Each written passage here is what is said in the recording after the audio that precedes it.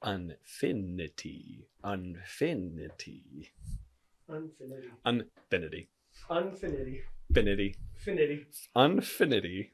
This is our episode on Unfinity.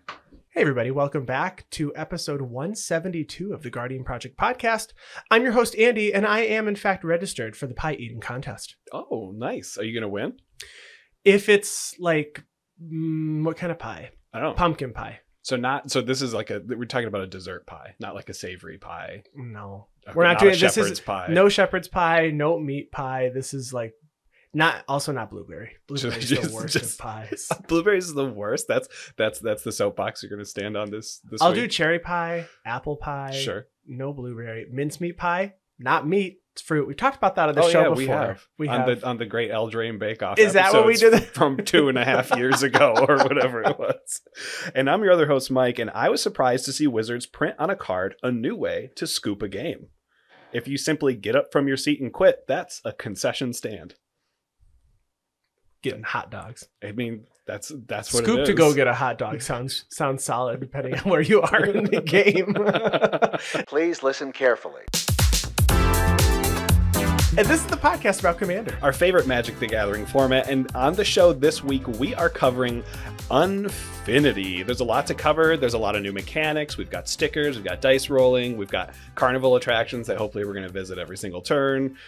We even have some new partners and things. Some stuff Eternal Legal, some stuff with a bunch of acorns on it. And we're going to talk about that today. Yes. And we have heard your feedback. And it's true. Set review episodes from any show, our show, other shows, they get tiring. And right now, product fatigue is pretty great. It's very massive right now, right? Yeah, We're it's doing large. a review episode as great Brothers as War in there are previews so come many. out. Brothers War previews are going to be starting soon. We just learned about oh my gosh, Universes Beyond, Transformers. Dominaria United came out 3 weeks ago. Yeah. And Warhammer 40K is still not out, and we just did that episode. That's true. So there's a lot happening. So what we decided to do is we're packing it all in with one favorite card each. Yep. Favorite wacky acorn commanders, favorite eternal commanders, couple new mechanics, and even some combos that you will be able to eventually find on commanderspellbook.com. So we're doing it all in one episode. Yes. So we have a lot we're going to talk about today. But before we do get started, we have a couple of things that are coming out. We already mentioned the Brothers War. The 30th anniversary stream kickoff is starting on October 4th. There's going to be some story information coming out later in October, later this month. But we've learned a little bit about that set.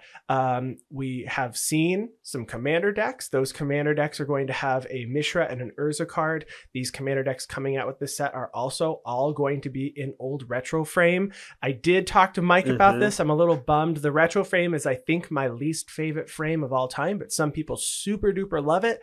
But every single card, it said the lands are in the retro frame, the artifacts are in the retro frame, new cards are in the retro frame, reprints are in the retro frame. So you're getting full retro frame decks here. We got to see a new Urza card with the Might Stone and the Weak Stone. Meld is back. Yeah. Did not have that on my bingo card No, for this year definitely not. at all, but it becomes a Planeswalker with 5 abilities and a static ability, which I believe is the most abilities we've had on a commander ever.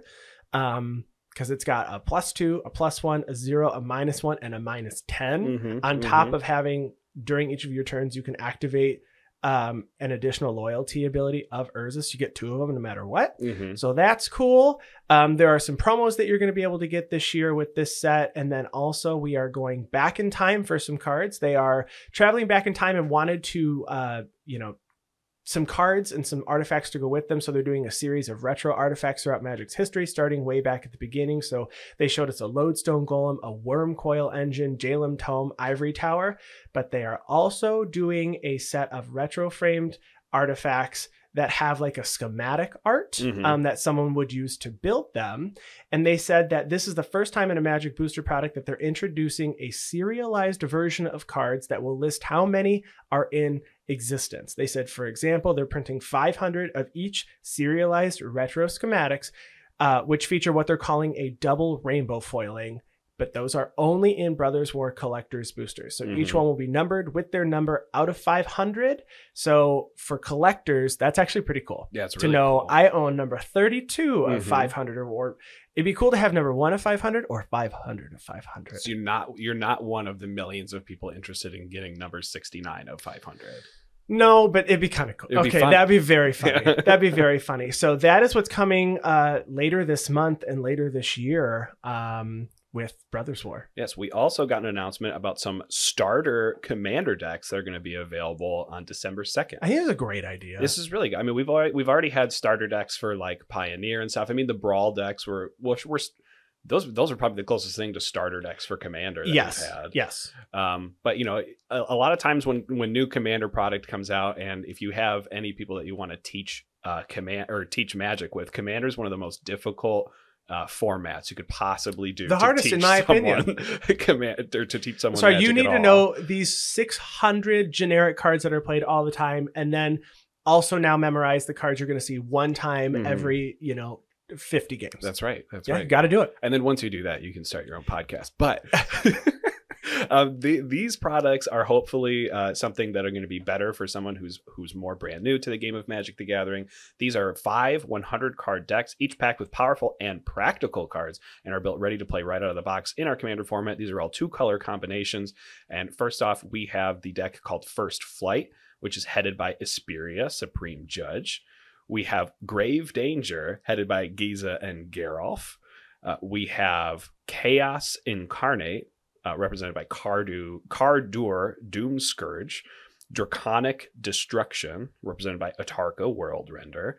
And Token Triumph, represented by Amara, Soul of the Accord. So I really like that they're pulling, legendary creatures from different parts of the world. I know some of them share a world over in Ravnica land with Asperia and Amara, but really cool to see the 2-color combos from different planes of existence in the Magic universe. All coming new together. artworks, and they're great. Really, all new really artworks pretty. on these. They look like they may be etched foils, just based on the type of coloring we're seeing, at least saturation here on the link. And we will, by the way, have the link to this and to the Brothers War in our show notes.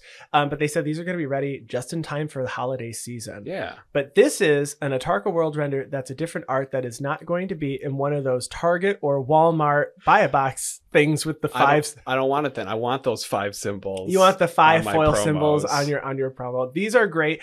I like seeing intro decks because we had some folks that worked at LGSs that were building their own kind of like custom. This is an intro deck, and I'm building it with like Rada, red, green. Sure. And they would just pull generic red, green cards, maybe some creatures, some trample spells, some pump spells, and then you could buy that at that LGS. And they would do it for like it'd be around $50. So you could just buy it. And we had an LGS that was making those for a while. Yeah. But it's a lot of work to pull 100 cards from while you're actually pulling cards from people playing Commander and working at a cash register and doing your actual job. So these are great. Looking forward to seeing those. Yeah. We're gonna get more information about them later in the year. There does seem to be very little information on what's going to be going on in the 99. Maybe we'll see some more new artwork, some good reprints, maybe even a brand new card here or there. I doubt it. Practical cards. It did say practical. That means we may see things like some decent maybe talisman reprints or something, things that are good removal.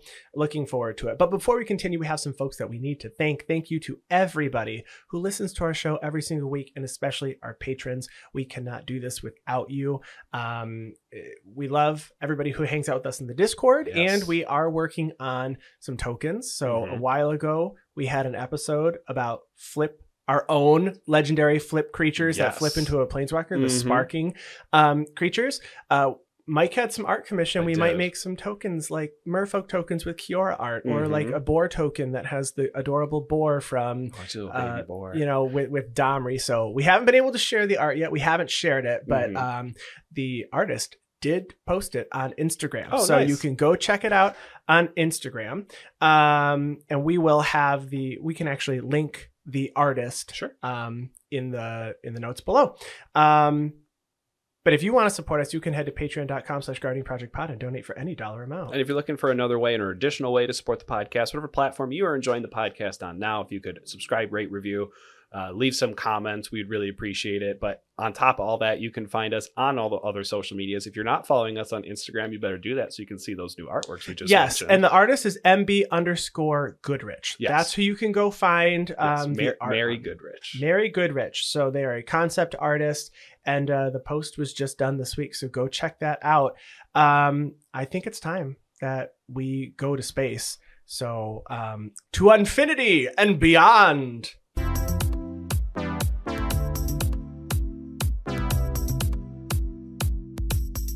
All right.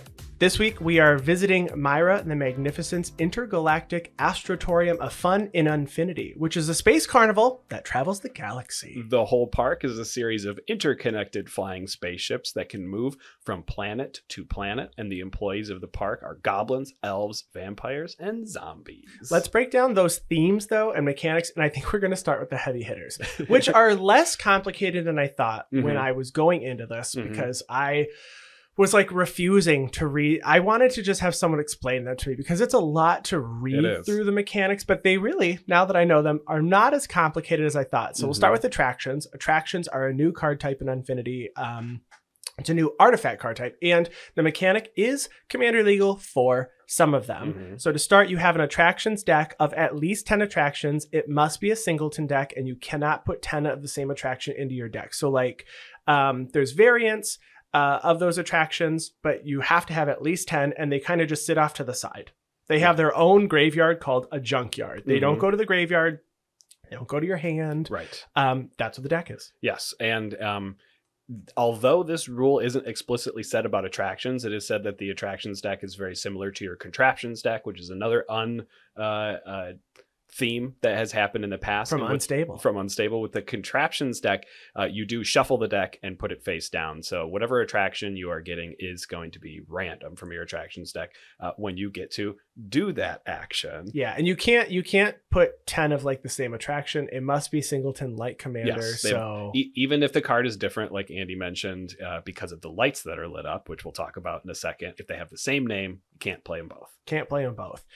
So to bring an attraction onto the battlefield, you have to play a card that says open an attraction. So the card like Myra the Magnificent or DK, Finder of the Lost. It's a zombie DK. So smart.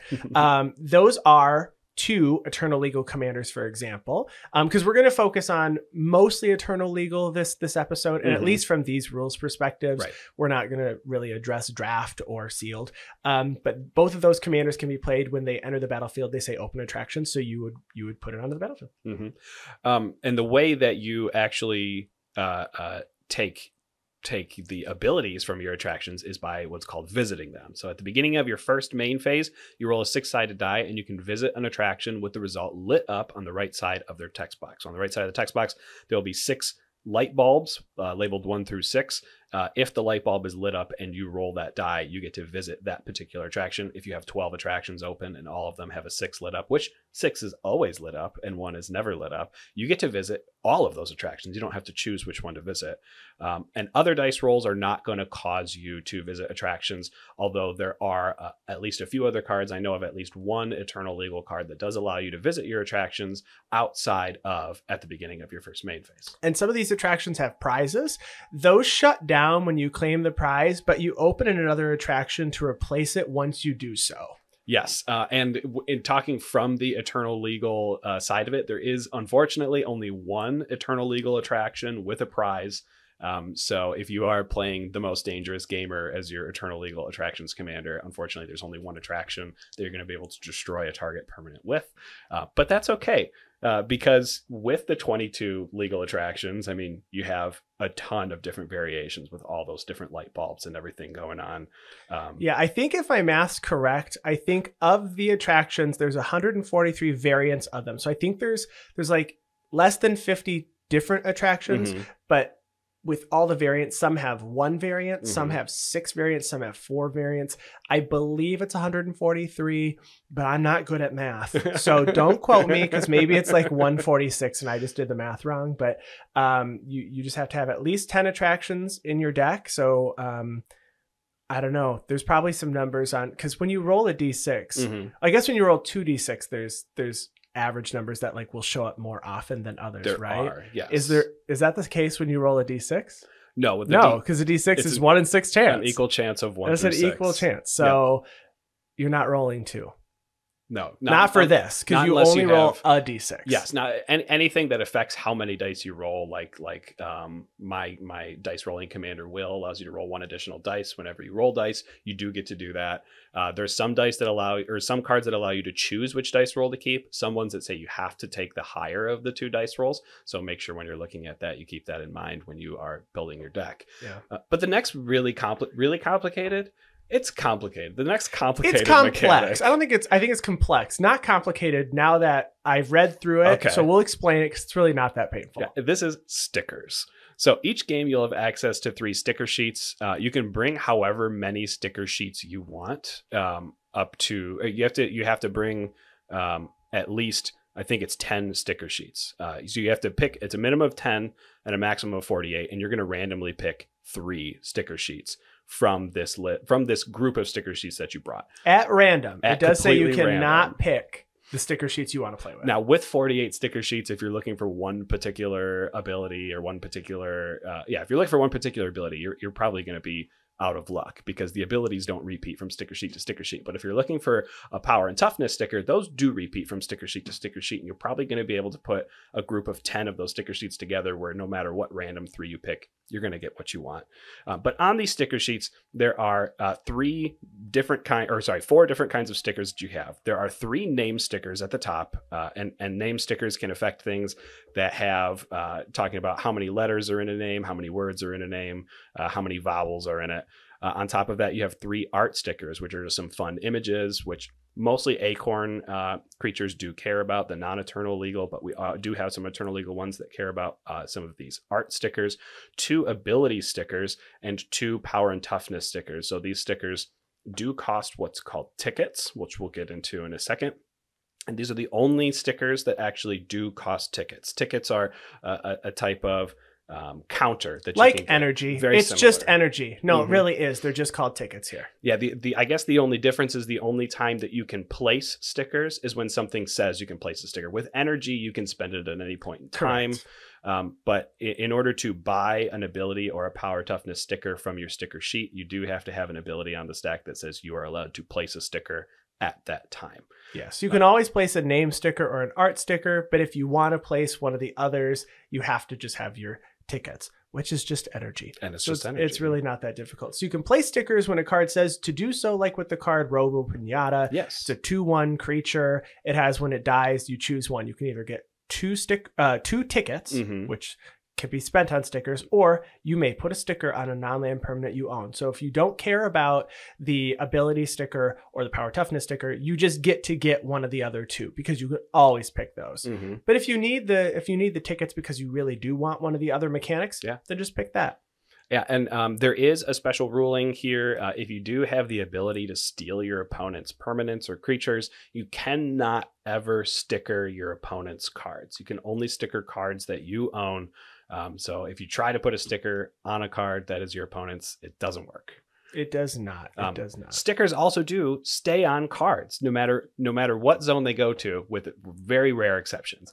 So if a card goes to your graveyard, if it goes to exile, if it gets blinked or flickered, or gets exiled under another creature, it gets imprinted. Anything where it's in a face-up zone, the sticker stays on that card.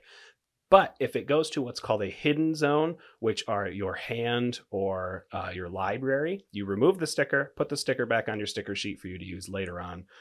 And we'll actually talk about a combo that utilizes that particular ruling. Yeah, and the actual stickers themselves are not like stickers that you buy on products that don't peel off. It's like Post-it note stickers. Right. So like super like, it's very, I don't know, the word flimsy is not the right word. It's they're like peelable, very peelable. Like they're not they're reusable. Sure. Eventually they might get dusty. So you you'll have to take care of that. But maybe you want to turn them into like a window sticker or something like, oh, if Stony Creek Metro Park is listening, I never stick my pass for the park on my car itself. I like put it on a piece of cellophane and then put it up there. A local park near us has stickers. You buy passes to go to that park. Yeah, sure. but like, you can just put something on there that makes it so that hopefully it doesn't lose its stickiness. Yeah, and honestly, if you're worried about putting stickers on your cards, you can just leave them. Convert them to counters, and then bring the counters in like a little bag, and then you can bring 10 bags of counters and then pick 3 of those counters at random. Because the art stickers never repeat, you just have to have 1 copy of Bolas's Horns, 1 bowling pin, That's one right. whatever it is, 1 hat. So, but the stickers that can give you abilities can give you actually quite a few abilities that are returning. So some of those stickers can give you Afflict, Battle Cry, Bolster, Bushido, Exalted, Hellbent, Heroic, Horsemanship, Infect, Landfall, Magecraft, Metalcraft, Mentor, Morbid, Monstrosity, Outlast, Partner. I'm sorry, not Partner. Persist, Proliferate, Provoke, Shadow, Skulk, Threshold, Undying. All of those are given to you. It was funny because I was looking up mechanics that were returning, and I was like, I cannot find these. Then I realized it's because they are all on the sticker sheets. They're all mechanics based on the sticker sheets. So I think it's fun. I've been enjoying what we're seeing from this set so far. Yeah. But there are some new mechanics that are not wildly used or widely used. They are just they're maybe on 1 card or 2 cards. But the first one is Alpha Strike. It grants a creature first strike if it's alphabetically ahead of the creature it's fighting in combat. This does not compare the creature's names. It does compare the creature's names. It's not based on creature type, because when I originally read it, I was like, well, is human in front of like horse? It's like no, it's the names of the creatures. So Alpha Strike. I know the creature that this is printed on actually has like one of those names that's like Aardvark, where the first 2 letters are the letter A. So it should go first. That being, unless there's a creature with a number as the first thing, which does technically alphabetically come before letters. Sure. We also have alliterative. It's a mechanic that cares about whether multiple permanents on the battlefield start with the same letter. Stickers allow you to add words to increase these overlaps. The name stickers. So the name stickers up top. That's cool. The next is Best in Show. It copies spells and then targets that same creature. We also have Crash Land. This is printed on the card Captain Rex Nebula, one of our Eternal Legal Commanders. This is whenever this vehicle deals damage, roll a 6-sided die. If the result is equal to this vehicle's mana value, it deals that much damage to any target. Then sacrifice this vehicle. Yeah, so Captain Rex Nebula is a 2/2 human pilot employee for 1 red and a white. It says at the beginning of your turn, target non-land permanent you control becomes a vehicle artifact until end of turn. Its base power and toughness are equal to its mana value. It has crew 2 and then that crash land ability. So I think that's he's really bad at driving. I think Captain Rex Nebula reminds me of SpongeBob from the Krusty Krab Pizza episode, because he drives a rock. And this guy can literally drive anything. I didn't watch the show Futurama, but it's Captain Zap Brannigan. Zap Brannigan. The costuming. It looks very similar. Yeah. The next is Gobble. No, it's not. It's Gear Up. Roll two 6-sided dice. For each magic branded item you're wearing, roll an additional 6-sided die. Choose 2 of those results. So if you're wearing, your Wizards t-shirt and a Planeswalker cap, you're going to roll extra dice. It's pay to win right here. This is the biggest pay to win I've ever heard. But since it is lunchtime, Andy, I'm sure you had Gobble on the mind here. So honestly, this is the best because I'm always snacking when I'm eating with friends anyway. So this mechanic is really great. So Gobble is a mechanic found on Pie Eating Contest. It says take a bite of food or sacrifice a token. So Pie Eating Contest is a 5 mana 4 and a green sorcery. It says as an additional cost to cast this spell, Gobble X. Each time you gobble, you either take a bite of food or sacrifice a food token. And then X target creatures you control get +2/+2 and gain trample until end of turn. But this spell could take an hour to resolve. I will finish a bag of beef jerky in this Pie Eating Contest that my creatures.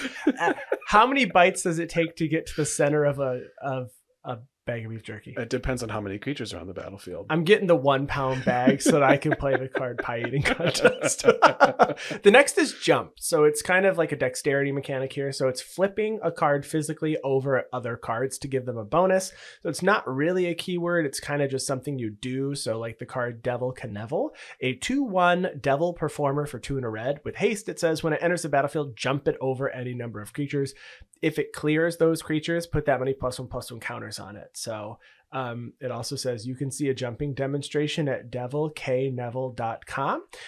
So go check that out. But yeah, you're like physically flipping this over things. Yeah, that video I think was produced by Loading Ready Run too, so it's actually a really good one demonstrating how Devil Knevel does work there. We have Parade, which is organizing your creatures into an ordered list, and then based on that list, the first thing in the list will get 1 bonus, and the last thing in the list will get a really big bonus. And we'll talk about that more because that card comes up later in the episode. Next is Rangeling. This grants all land types. An example is the card Nearby Planet. Nearby Planet is just a land, and it says this card is every land type including plains, island, swamp, mountain, forest, desert, gate, lair, locust, and all those Urza's ones. So it enters tapped, and you can you have to sacrifice it unless you pay 1. So it's fun. It seems like a really cool card. I hope people rule 0 that into like Gates decks and stuff. Maze's End with Nearby Planet. Unfortunately, it does have an acorn. Yes, but you know.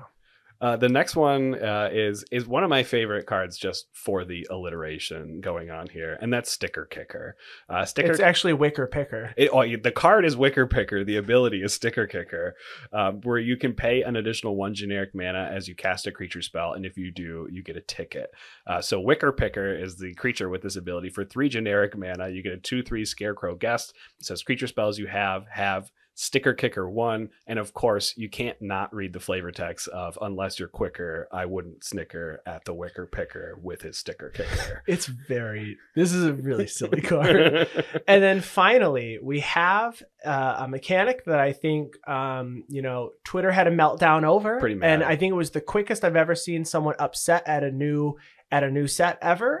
I actually love the card, plan on using it, so expect to play this because this is Eternal Legal, which is Space Sculptor, which divides the battlefield into separate sectors.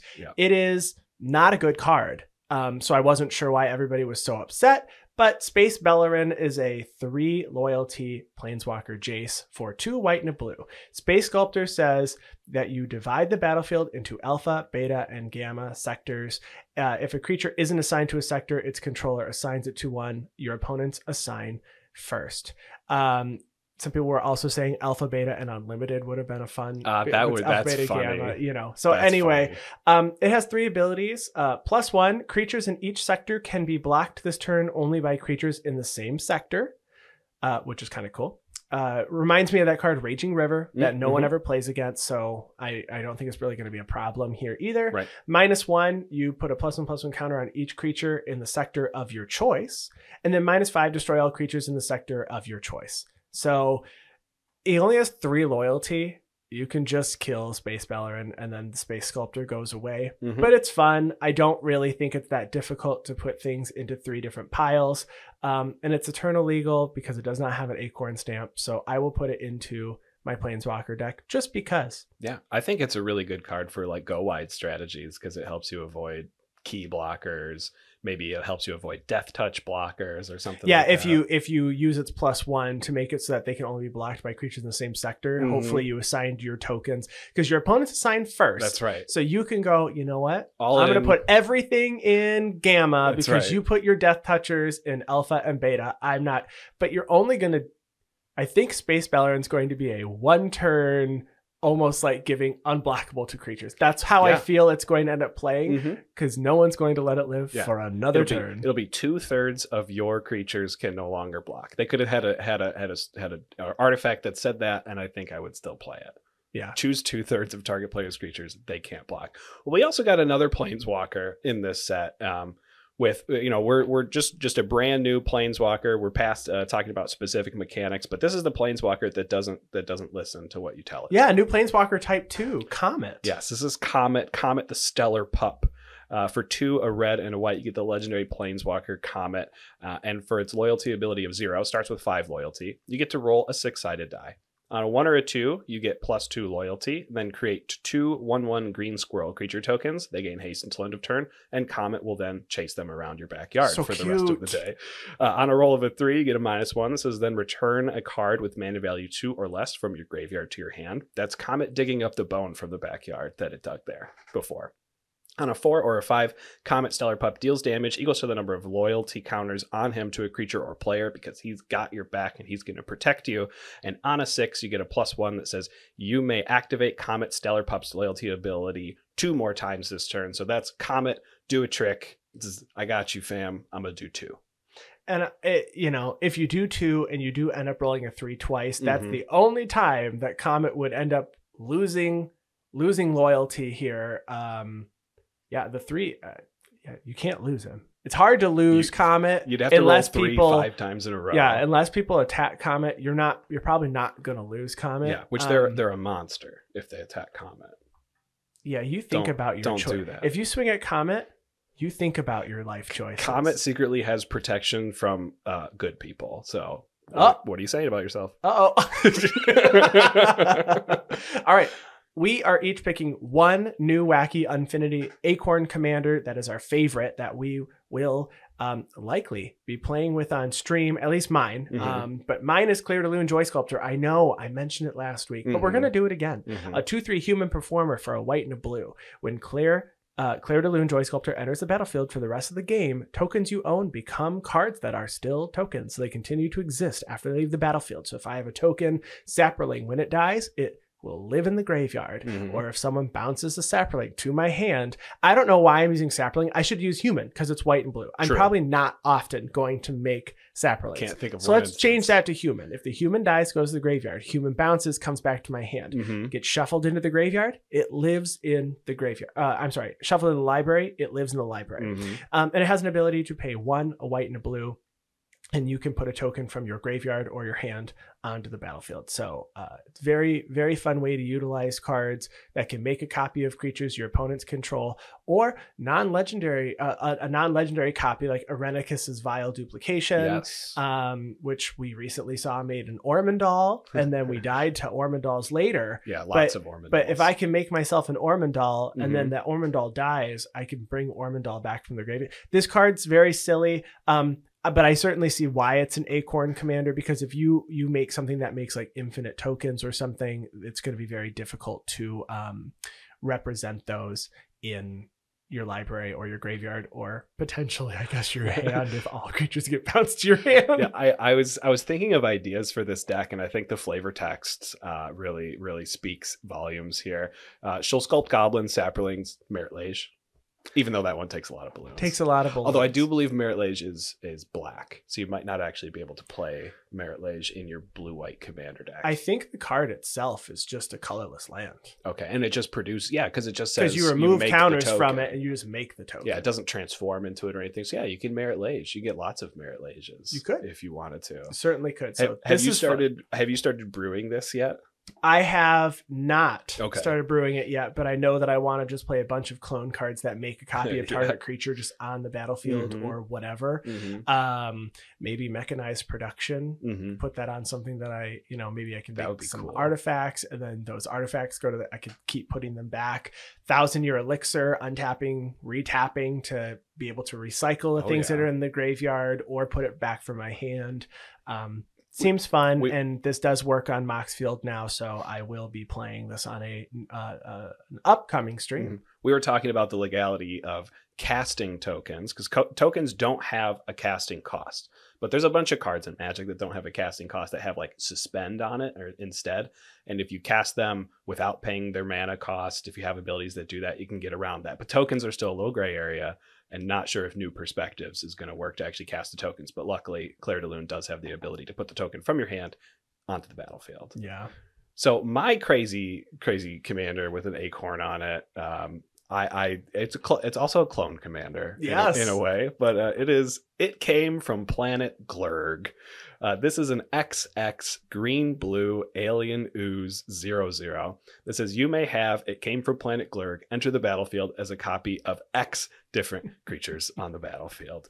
So you combine all of the total power, total toughness, combined mana costs, all text boxes, names, art, and so on from everything. So it does also include creature type, which is going to be slightly relevant because I planned on putting a little bit of mutate into this as well. So you don't want to copy your humans if you want to put mutate in it. But it does seem like an extremely complicated but a blast to put together to make a copy of. It doesn't have to be your own creatures.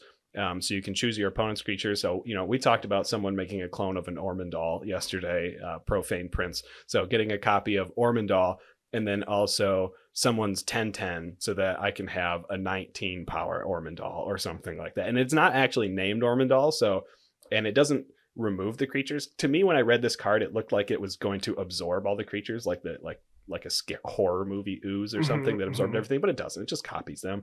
And it doesn't have the same name. So you can copy your Ormondal and still have it came from planet Glurgendal to swing at people.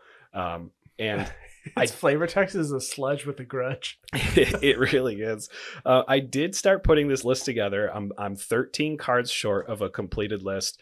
And it is so easy to make infinite mana with this commander. It's ridiculous. You just have one creature that has an untap ability and one creature that has a tap ability that can produce more mana than what it costs to untap it, come in as a copy of both and produce infinite mana. Are there any? I wonder, there are cards like, this is green blue. Are there untapped creatures that have the actual untap mechanic from like the Lorwyn block that you can utilize? Pilipala. Yeah. It's colorless too. Pilipala, Naxaw, Click, Gilder Bairn, Horseshoe Crab does not have the untap symbol, but has pay a blue to untap Horseshoe Crab.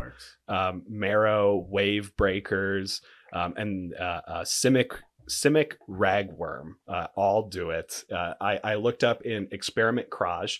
I looked that up on EDH Rec. That has all the activated abilities of creatures you control with +1/+1 abilities on it in Simic. So I adopted a lot from that.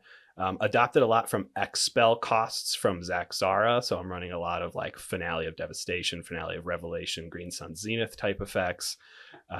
Maybe some Pull from Tomorrow, Blue Sun Zenith, a lot of X spell stuff. Unbound Flourishing, but I'm looking for 13 really good creature cards to add into the rest of this. So if you can think of any, drop those in the Discord. Yes, please help me out. Fill out the last 13 cards of this deck. All right, now our favorite Eternal Legal cards. So we're only doing one each. And we mentioned this one earlier, Starlight Spectacular, which has the parade mechanic. It is an enchantment for 2 white, and it says at the beginning of combat on your turn, choose creatures you control one at a time until each creature you control has been chosen. Each of those creatures gets +1/+1 until end of turn for each creature chosen before it. And then it says places everyone. The first creature in line gets +0/+0. So you'll likely pick your largest creature first, unless it has trample. You're going to pick like your trample or like a flying creature or menace, whatever is hardest to block. You're going to put last in line in the parade. It's like the big finale. It's Santa at the end of the Christmas parade. No, Santa's at the end of the Thanksgiving Day parade, right? End of the Thanksgiving Day parade. Yeah. So your last creature is the most important, and what we've learned today is Santa is in fact the most important. So if you're playing a creature token deck, this is going to be bananas. If you're even just having like 4 creatures, it's going to be +0, then 1, 2, and the last creature gets +3/+3. So granting 1, 2, 3, giving +6, distributing +6 among your creatures. That's still really good. This is an enchantment that sits out, so it's going to happen on all of your combat phases. Some folks were talking about how Cather's Crusade is very, it's difficult to manage. I agree, because you have to have all those token, like the counters to represent it. This you don't. You just know what order they are. Just put them in order. And then like this one, you physically put them in order. It may be difficult if you're like, I made 20 Saprolings, then sure. You know what the first and last one get. You know what the first one, correct. So I think this is going to be played a lot, in my opinion. And I almost might as redundancy, either add this as redundancy to a Cathar's Crusade, or just replace Cathar's Crusade because this costs less. Yeah, and you know, if you have a deck like the Lenore deck or something that cares about it's the Coven that cares about having different power at your combat step. Yep. I mean, this is literally granting different amounts of pluses to all of your creatures, so you should always be able to activate Coven, and most Coven decks do include at least white. But I think that trigger. I wonder. I guess maybe you could trigger it. Them. Yeah, you could stack them. That's cool. I know Cathar's Crusade. There's a difference. Cathar's Crusades when they enter. This is during combat, but I like them both. But I will be trying this card out. I think it's my favorite Eternal Legal card for Commander. Yeah. Although I will probably be putting that card in a lot of decks too. My favorite Eternal Legal card has to be a dice rolling card because I got like 4 or 5 good dice rolling cards to add to my dice rolling deck. In blue-red. In blue-red specifically. Because that's the one you care about. That's we did true. Get a red-black one, but you can't utilize that. There's a ton of really good dice rolling outside of blue-red that they printed in this that does make you feel like you want to do red and a different color for dice rolling. And I really want to see people's builds out there of the Goblin family, the Gruul dice rolling deck, your Rakdos dice rolling deck, your Dimir dice rolling deck. I want to see all of them. Yeah. Maybe we can have a dice rolling dice rolling stream. And those are eternally. Are they all? All the ones I mentioned are legal. Eternal Legal. Yeah. So really glad that the only thing we're missing here is Krark's Other Thumb, not in a silver border, but that's okay. So my favorite card here is Monitor, who's probably monitored by a supervisor who has a supervisor. And they're looking at a monitor watching everybody work. They really are. So Monitor for 2 blue, you get a 2/5 human employee. It's a big butt. When Monitor enters the battlefield, you get to open an attraction, and once each turn, you may pay 1 generic mana to re-roll 1 or more dice you rolled. So this particular ruling is only going to re-roll 1 instance of dice rolling, but it's worded in a way where if you roll 3 extra dice because you have 3 pixie guides on the battlefield that allow you to roll 1 extra dice for each one, you can re-roll all 4 of your dice that you rolled for that. So this is doubling basically the amount of dice that you're going to roll looking for a very particular answer. On D6 rolling, it's so crazy good. On D20 rolling, it's still really, really, really strong. You can only do it once each turn to pay for that 1 generic mana, but you're going to be, I mean, in my dice rolling deck, sometimes I'm rolling like 6 dice at once. I get to re-roll those. There's going to be some loops and things that are just maybe never going to even be able to stop. So the opening of the attraction is okay. It's not something I particularly looked for when adding this card to my dice rolling deck, but it does add at least 1 free dice roll per turn. Which is going to increase Will's power by +1/+1. Will incremental attractions, or that's fun. Just you're like, well, I don't need them, but this one brings it in and helps my strategy already. Yeah, and on top of that, like I was looking at the attractions really hard when building my Myra deck, because I did build is Myra the head of the entire carnival? Yeah, I built the Myra deck. It's her circus. I put 21 attractions in that particular attraction deck. For my dice rolling deck, I really wanted to parse it down to the minimum of 10. It was really hard picking 10 attractions to put in that. I did put the 1 attraction in that has a prize that you can win because that attraction replaces itself. I put the 1 attraction in Love Tunnel that allows you to flicker your creature. So a monitor can re-enter and I can put in more attractions. Yeah. But other than that, it's like a little bit of pump here, there, maybe some card draw. It's going to be very random. But the 1 generic mana to reroll is why I'm adding it. The attraction, icing on the cake. Now, I think it's important that we read the flavor text here because I've been trying to hold in my laughter this entire time. It says 9 fires, a hull breach, and a Quafluvian Meganibbler escape from the petting zoo. I wish we had a card representing your Quafluvian Meganibbler. Because I think I'm a Meganibbler. You're a Meganibbler? Snack all day. Cheez-Its. Beef jerky. Cheese. I'm always reminded of Nibbler from Futurama, which we already mentioned earlier, which is the little pet thing that Leela has that has like a 3rd eye on the top of its head that's nicknamed Nibbler, but it's actually like a prince of a planet from another. Yeah, no, they eat everything. Eat everything. Okay, so let's talk about some combos that we are going to see. We have 2, and they both require sack outlets and stickers. So I will go first with Blank Goblin. So the card is just, you get to change its name, and it's a 2/2 Goblin Guest for 2 and a red. It says when this creature enters the battlefield, you may put a name sticker on it. Add red to your mana pool for each unique vowel on that sticker. So this is eternal legal. Both these combos that we're talking about are eternal legal, so you'll be able to actually do these.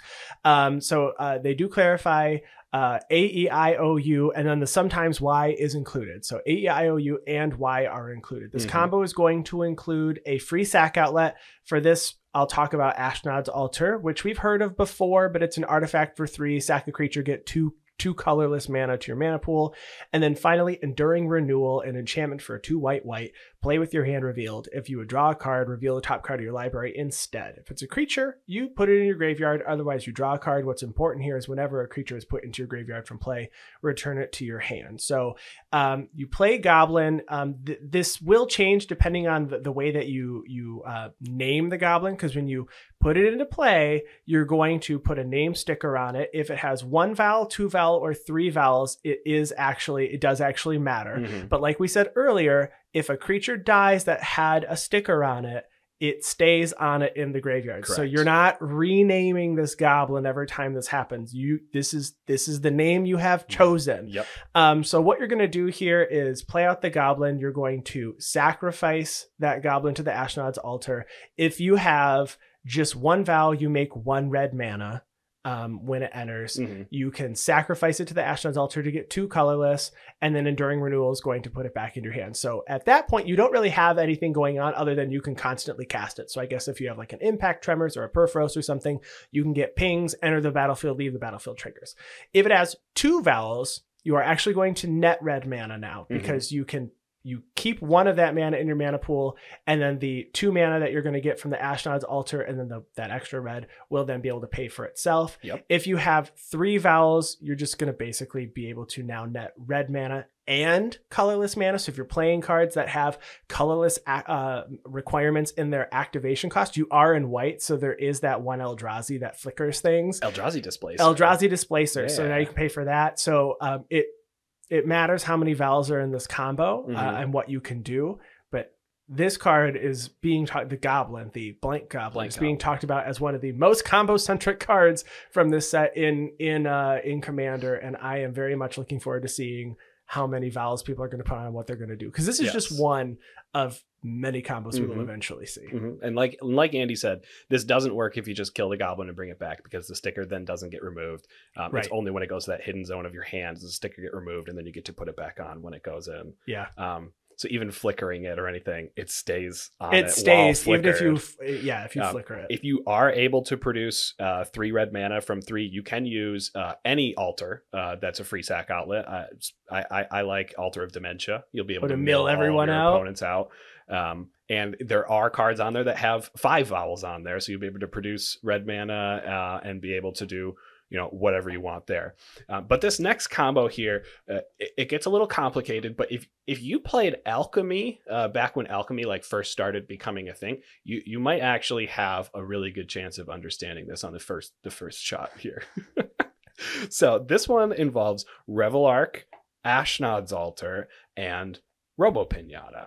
So Revel Arc is a 5 mana, 4 and a white elemental 4/3 with flying. It says when Revel Arc leaves the battlefield, return up to 2 target creature cards with power 2 or less from your graveyard to the battlefield. In combination with Ashnod's Altar or any type of altar, really you're just trying to sacrifice your creatures at instant speed. You're going to be able to kill your Revel Arc and trigger that ability. But using a sticker, you can actually override Revel Arc's power and toughness to make it power 2 or less, so that Revel Arc's ability to return up to 2 target creatures with power 2 or less from your graveyard to the battlefield can target itself. So using a card like Robo Pinata, which is a 2/1 clown robot for 2 and a white, says when Robo Pinata dies, choose one, either get 2 stickers or you can put a sticker on a non-land permanent you own. You'll be able to loop both Revel Arc and Robo Pinata over and over and over again. You will need 2 tickets in order to pay for one of the power 2 or less power and toughness stickers on one of your sticker sheets. There's 22 sticker sheets in total that have power 2 or less stickers, and only one of those stickers costs 3 tickets. All of the rest cost 2 tickets. So you need 2 tickets to start the loop. Kill your Robo Pinata to put the sticker on Revel Arc. kill Revelark to return Robo Pinata and Revelark. And at that point, you can continuously loop everything for infinite mana if your altar produces mana, infinite enter the battlefield triggers and death triggers. You'll have an infinite number of tickets. And so you'll be able to put all of your ability stickers on whatever stickers you have, all of your art stickers, your word stickers, your power and toughness stickers on everything that you have, and hopefully win the game with any ETB. Maybe it's an Altar of the Brood, again, to mill all of your opponents, trying to keep it in mono white. But this also does technically work with the creature Vesperlark. Vesperlark is 2 and a white for a flying 2/1. It says when Vesperlark leaves the battlefield, return target creature card with power 1 or less from your graveyard to the battlefield. So this doesn't return 2 things. So you won't be able to, get infinite tickets or anything, but you will be able to loop Vesperlark back and forth. You will need a power 1 or less sticker, which there are only 9 of, but seeing as you can show up with 10 sticker sheets, pick 3 at random, at minimum 2 of them will have the power 1 or less sticker on there for you to use. You will need something else to win, something that cares about ETB or death triggers in order to happen. This particular combo is what I was referring to in Alchemy. There was a Davriel Kane Vesperlark deck when Alchemy was still very fresh on Arena that people were using to infinite loop and win with some sort of aristocrat trigger. Yeah.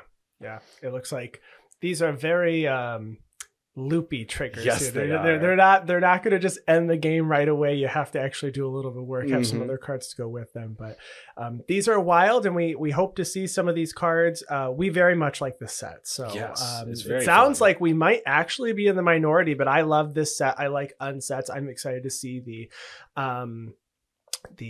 shock lands with the space theme, look so and all of the basic lands here. So this set comes out this week, so there's a good chance that we're getting together to draft this over the weekend.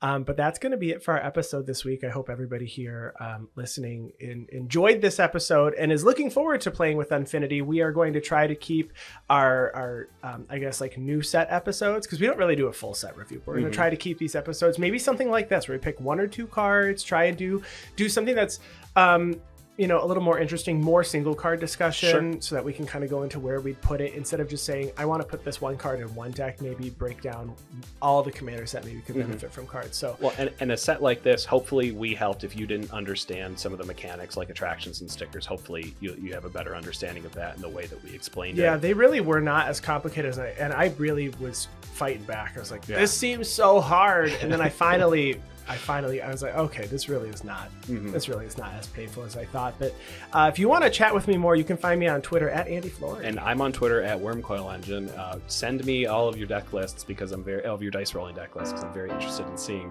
all the support cards outside of blue red. And good luck brewing with the Unfinity set, whether you're an Acorn player or a non-Acorn player. Go nuts.